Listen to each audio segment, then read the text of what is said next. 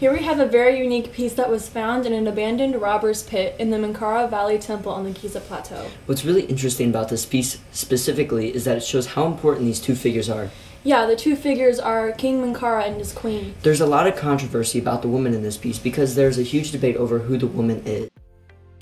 It's his wifey. No, it's his mother. Wifey. Mother. Wifey! Anyways, yeah, some people believe it's the queen, his wife, while others are convinced it's his mother. No one can really know for sure because they were both portrayed younger than they were.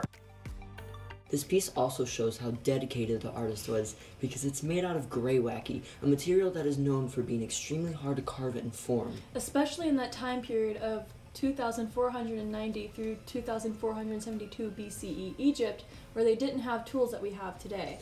Yeah, they actually only had small wooden and some stone hand tools where they carved away very slowly at the material.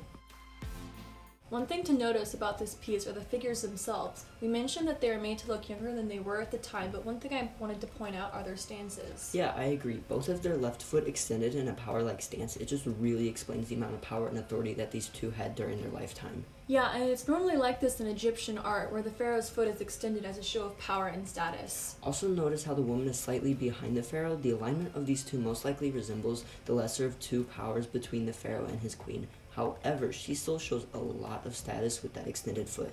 Also, the queen's gaze, overlooking outwards, shows her superiority over her subjects. She is also highlighted by her quote-unquote perfect proportions. Her clothing also shows this.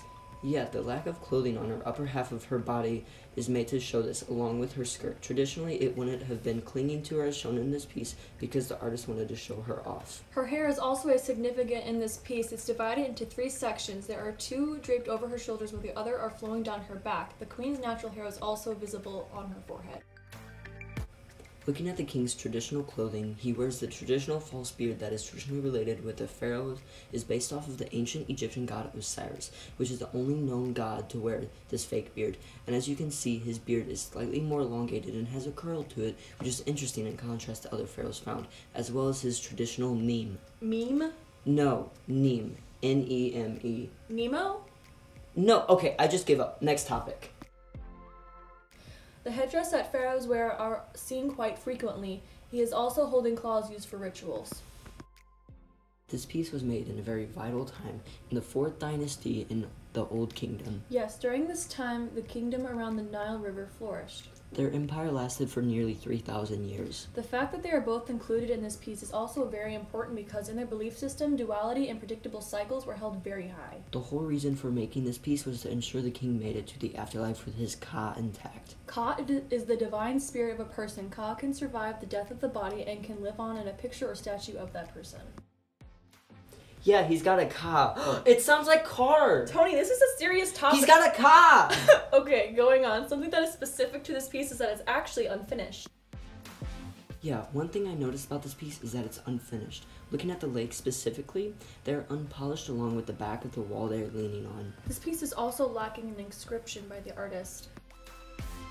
Something that I've noticed is that a piece that can be related to King Menkaura and Queen is Tamati Waka Waka Nene. Waka Waka. In these pieces, they both show their leadership and authority. Waka Waka, another piece that can be related to King Menkaura and Queen is one we haven't talked about yet, called Wall Plaque from Oba's Palace. Both these show their hierarchy of scale to highlight the leader with multiple or one other person. Thanks for watching, and if you really enjoyed this video, go ahead and hit that subscribe button, and then you can go ahead and hit that bell while you're at it to go ahead and get notified whenever I post. If you really like this video, you can go ahead and hit that like button, and if you have any questions or comments, go ahead and throw that comment down at the bottom of the page. Where's the subscribe button?